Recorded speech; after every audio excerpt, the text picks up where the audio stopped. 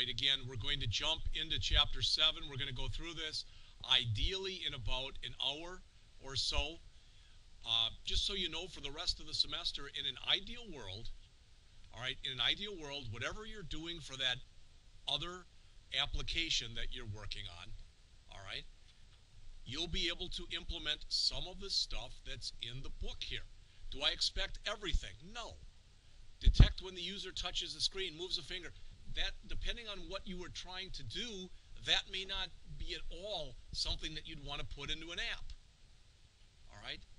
Because some of the stuff, especially in this chapter, is more geared towards if you were drawing.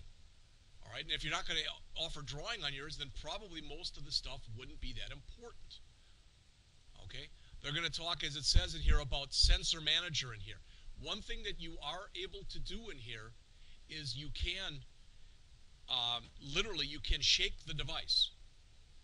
Okay? And use an atomic Boolean object to allow multiple threads to access a Boolean value in a thread-safe manner. What the heck does that mean?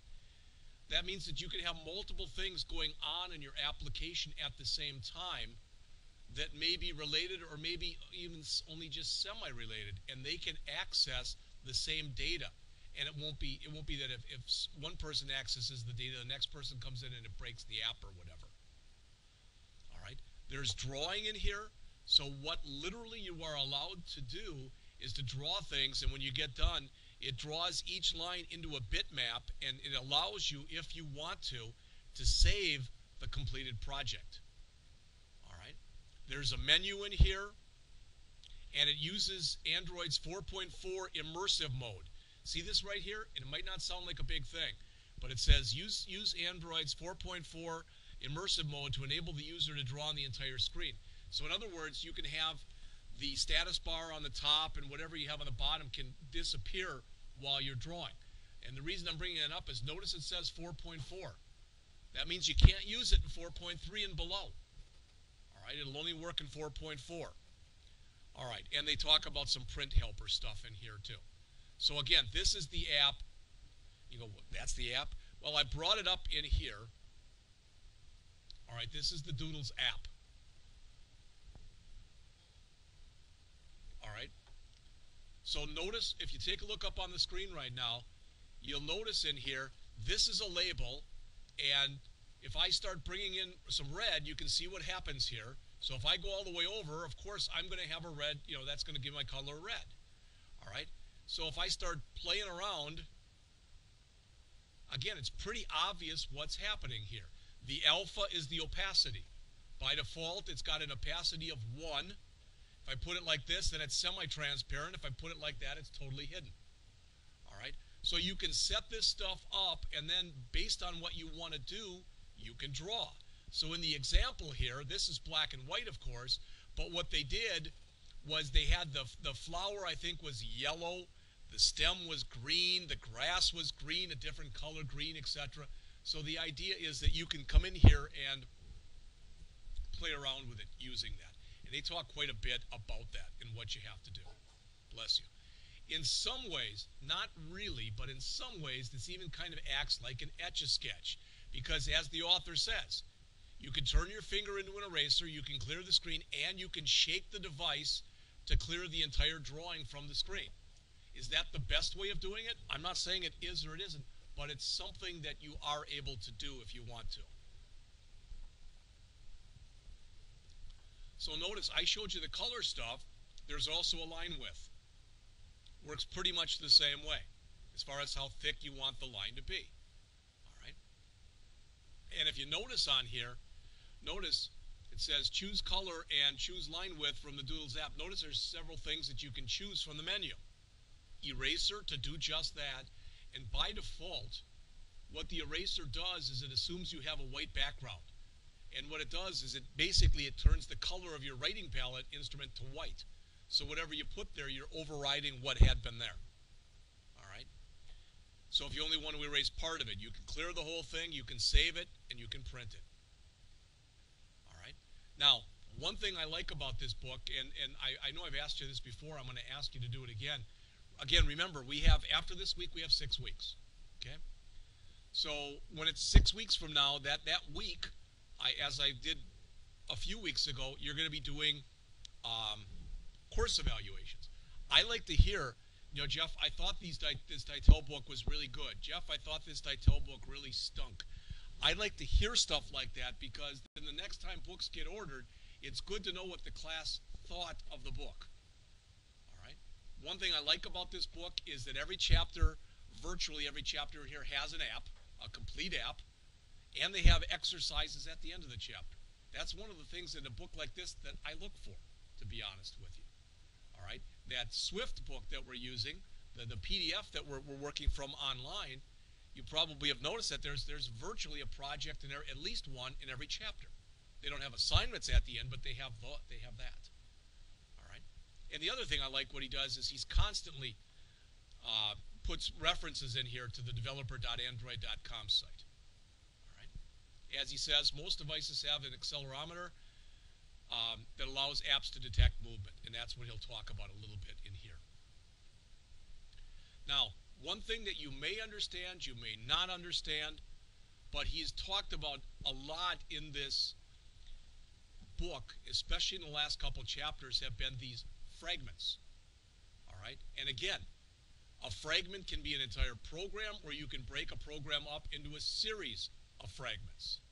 So as he says, there are several previous apps used alert dialogues in dialogue fragments to display to the user or to ask questions. The ones we've done so far, as it says, were created using anonymous inner classes. And this app will define 3 subclasses of dialogue fragment. You can read these yourselves. All right? But whether it's a good thing or a bad thing, another thing I like about this book is Ditel's is very deliberate in their style. They typically show you how to do something, and then later on in the book they'll say there are other ways of doing it, so let's just research another way. But I don't think they try to shove it down your throat.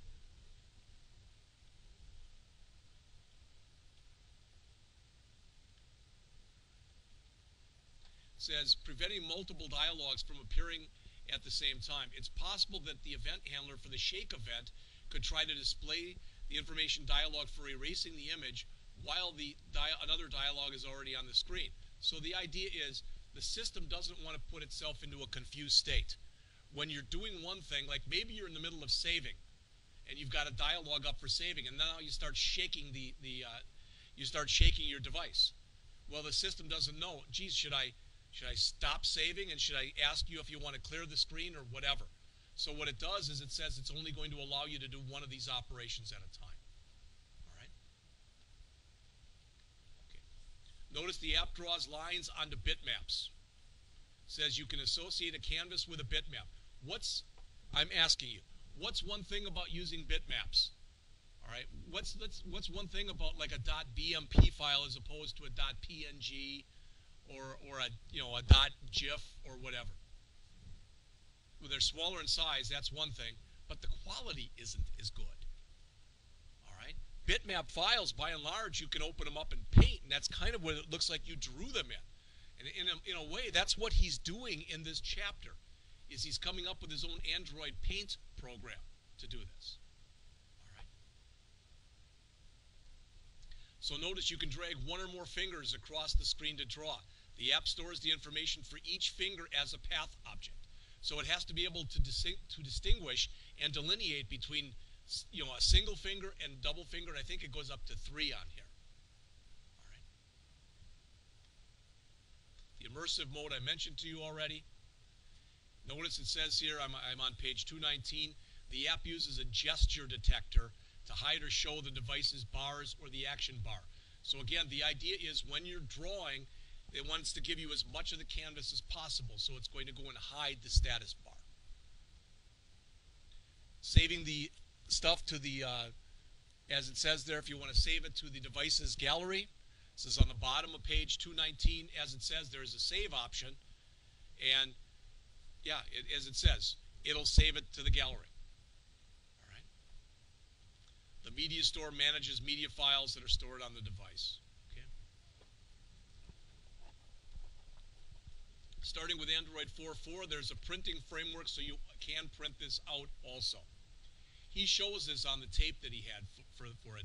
And I will tell you that when he goes to print it out and stuff, the stuff that you print out, it looks very crude. He creates this flower thing. It looks a lot cruder when you actually print it out than it does on the screen here, at least in my opinion. All right, so he says create the project.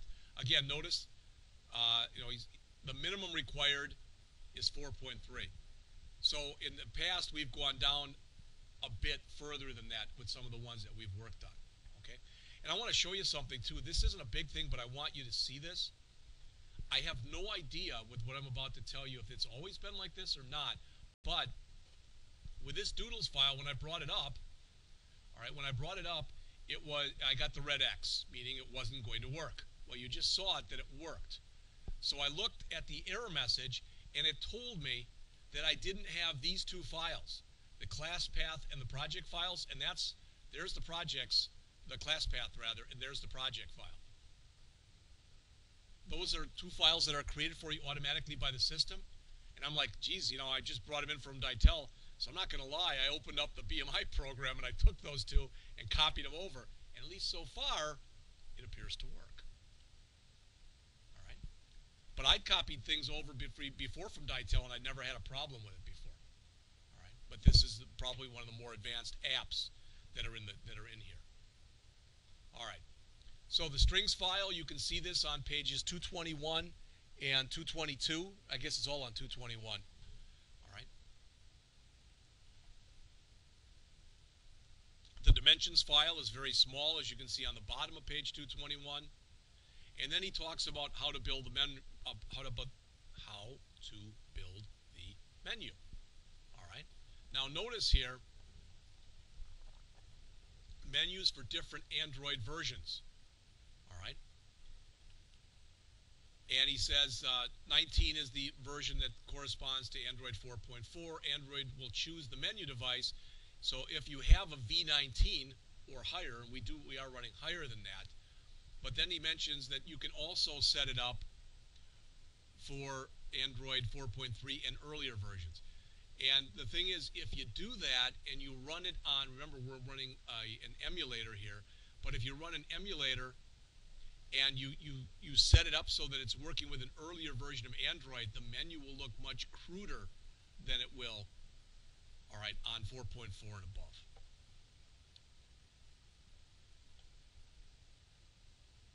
So he tells you how to build them both. All right. All right. If you notice in here, it says the activity main layout for this app contains only the doodle fragment to add this fragment. So if we look in here,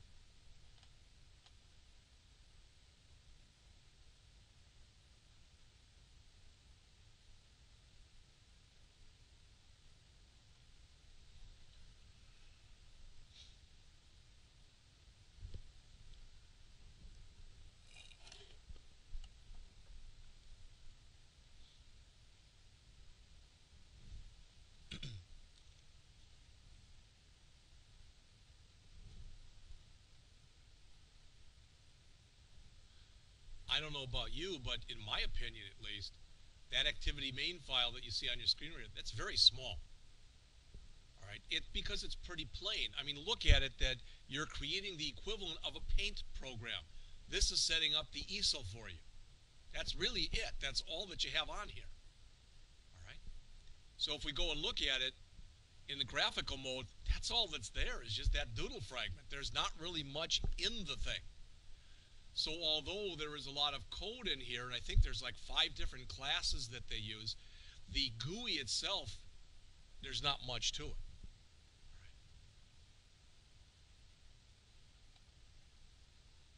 So I don't want to sit there and read to you what's going on in this one and what's going on in that one. I did watch the tape twice, read the chapter a couple times. I have at least a general understanding of what's going on in here. All right.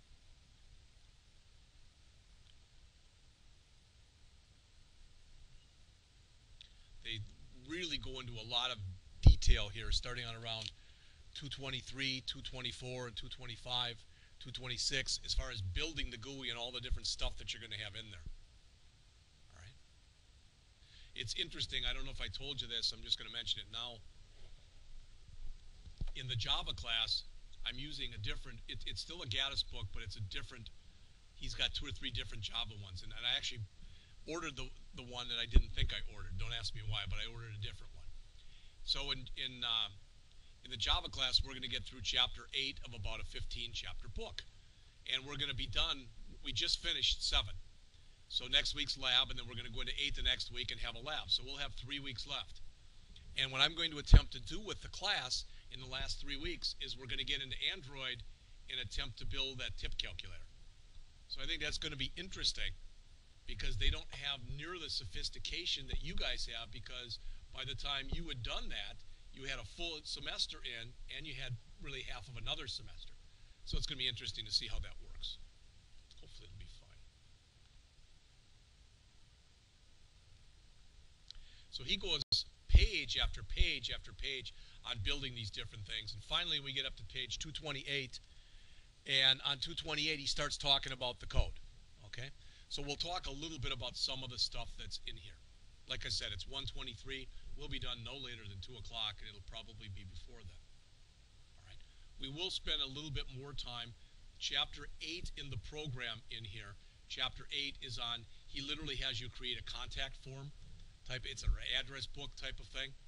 And we're going to end up doing that either next Tuesday or the following Tuesday in the swing class. Swift class, not swing, Swift class.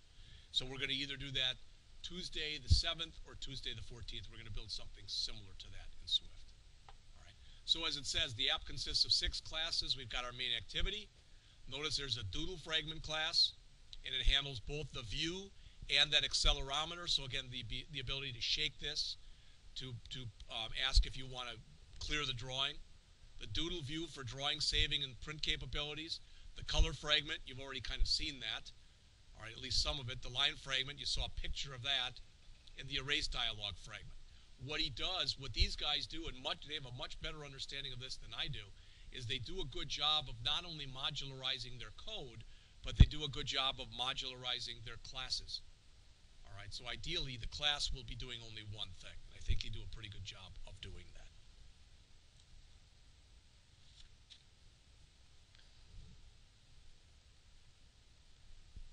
So as it says here, this doodle fragment displays the doodle view. It manages the menu options, and it manages when you do that shake to erase type of thing. But then what he does for all these is, he comes in here and he says, well, the new stuff is what's in gray right there. All right. Again, Brad's in here, and he can tell you that I've been telling the students that in the Java class, if you remember this from Java 1, we only import maybe, 1, 2, or 3 packages in Java. Like for decimal formatting and whatever. All right. But when you get into here, this isn't even a lot. You've seen apps that we've done where they've had almost a page of things that they're importing. Because of the way that this is broken up, you'll notice that all the stuff that's under here, so remember, you can't just say hardware.star, but you should bring in just what you want to bring in.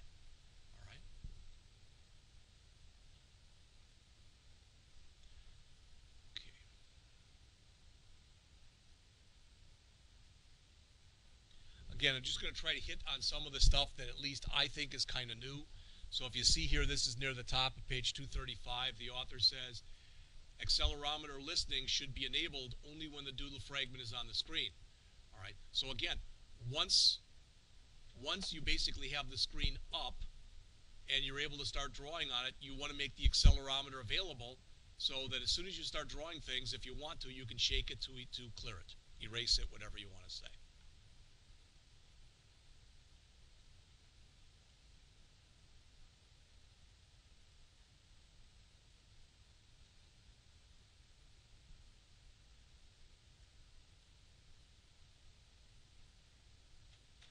We already mentioned this. The user can shake the device even when dialogues are already displayed on the screen, but the system must make sure that if you're in the middle of doing something and you start to shake it, that it allows you the opportunity to end whatever it is you're doing, printing or saving or whatever, and that's what they talk about here.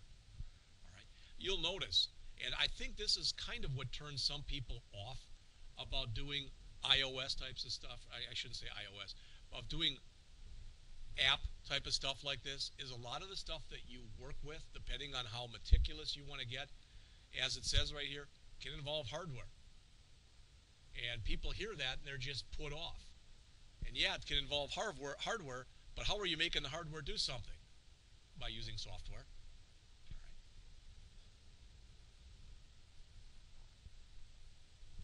We have our advisory committee meeting 2 weeks from tonight. And I invited Doug. He's not sure if he's going to come or not. But it's funny because he loves to sit there at those and he did this when he was an instructor here too, but he loves to sit there and say, it's not that hardware isn't important, because of course it's important, but it's the software that runs everything, even the hardware, because the hardware is nothing without the software. And I've made the analogy, and you may or may not like it, but the hardware is like the body, but the software is the brain. All right, you can have somebody who's unbelievably physically fit, but if they have Alzheimer's, as an example, all right, my wife's uncle, guy was in great shape, but he got Alzheimer's. So watching him the last 6 years of his life was just really, really sad. I guess if I'd rather have my body go to hell or my mind, I'd rather keep my mind. Maybe that's why I'm just getting fat now, but my mind seems to be pretty active. I don't know. All right. And you can see the stuff that they're doing here. Kind of important here on this switch statement that's on page 235. All right. Do you want to be able to change the color? Do you want to be able to change the line width? Do you want to be able to erase what you have on the screen? All right. Do you want to clear first before you erase? Do you want to save it? Do you want to print it? It's pretty obvious, and you can see the different routines that you're calling based on those. He explains those afterwards much better than I ever could. All right. Next, starting on 235, he goes through this doodle view class. 236, sorry. And as he says, that processes the user's touch and it draws the corresponding lines. Now, I don't know about you, and I know, well, Travis, I guess, left, but it's always fun to pick on him when I can talk about the Swift stuff. But one of the things that kind of bugs me about the Mac stuff is sometimes they'll say, the right mouse click. Well, when you don't have a mouse, you're doing it with your fingers, right? And I'll do exactly what they say, and I'll be hitting it like this, and nothing's happening. And then I'll be like, geez, and I'll like do that and hit and then it'll work. And that, I don't know about you, but I think that stuff can be frustrating as heck going through that. Because you're used to doing things a certain way with Windows, and they're done, so at least some of it's done a little bit differently. And the fact that we don't have a mouse.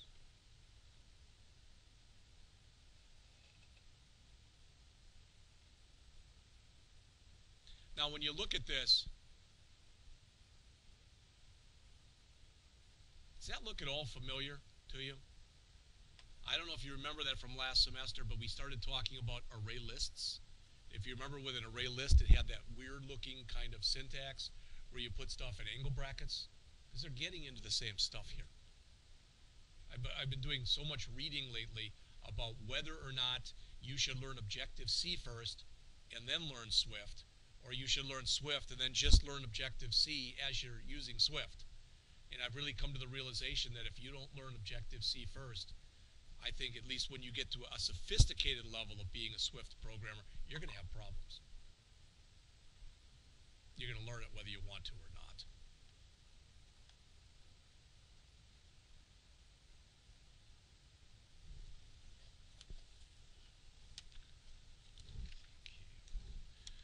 I'm going through here just to see what I've marked up in my book.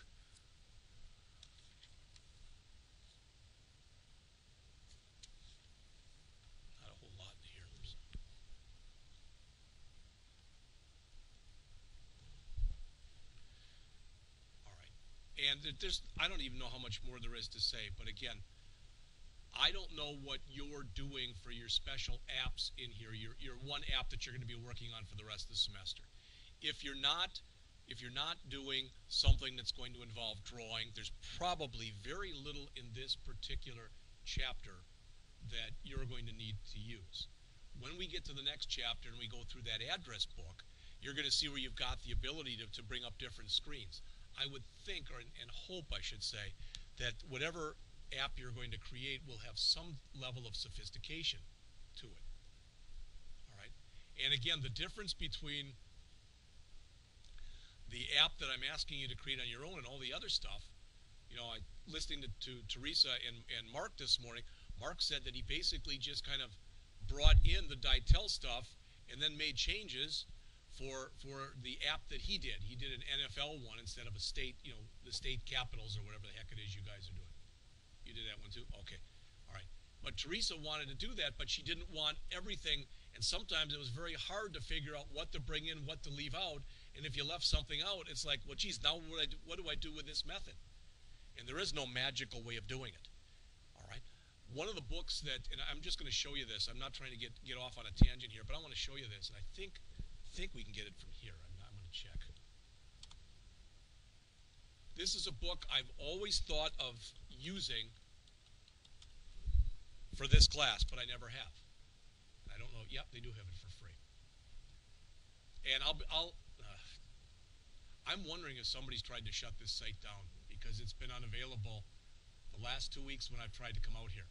They've got free books. But I don't know if you've ever heard this book.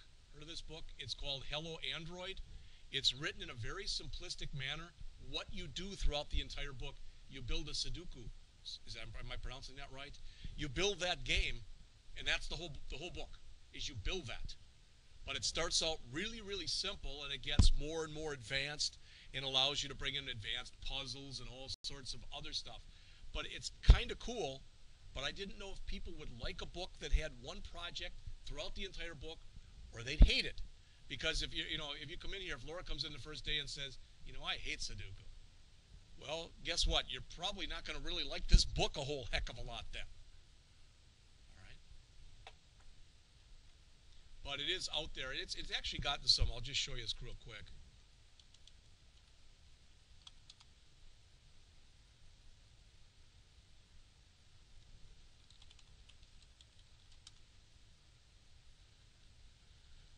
I mean, when you get up to 84 people, and you look at that, it's been reviewed pretty well. It's not a particularly long book. It doesn't have near the stuff in here that this book has. I mean, this book that I picked out, and I picked it out for this class. So if you don't like it, it's all on me.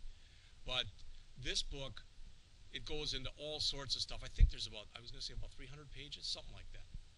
So it's a lot smaller than the book that we have right now. All right. But it's one the next time that the class is taught. People say, well, are you going to use that next time? I don't know what the hell I'm teaching next semester, so I can't tell you that. You know what I'm saying? They've been telling me that they're gonna look at schedules again, and they might move people around and have them teach different things. So nobody lets me know anything.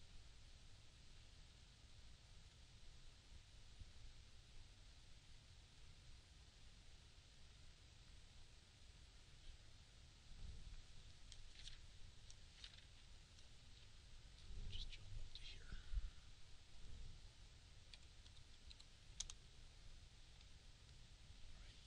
The color fragment, as it says, it's used to create an alert for setting the drawing color. So they explain everything that I just showed you. That's all done in here. The alpha, the red, the green, and the blue. Not really a whole heck of a lot of code to do that. All right. Then next on the bottom, starting on the bottom of page 251, the same kind of thing, but they explain it to you using the line fragment. All right, on the bottom of the page here. And there's not much more in the chapter here.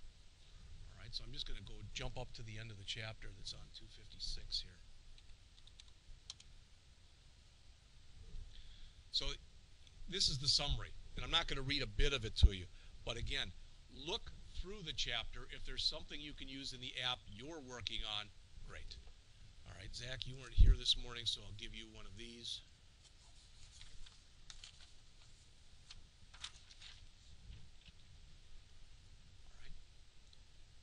Now, again, last thing is in the next chapter,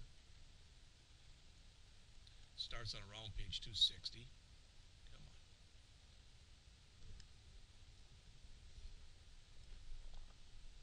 It's the address book. All right. So what we build in that one, it's the most sophisticated app in the entire thing. So when you look at this, you've got one screen here that's got a list of your names. when you touch on any one of the names, it brings up another screen that's got their personal information. And it allows you to add people to your address book, remove them, and update them. And what's cool about this is to do this, it has permanent storage, so it brings in yet another relational database management system that's called SQLite. All right, so that's what we'll get to next time. Questions? Comments? Caleb's here. All right. Okay, that's all that I had then.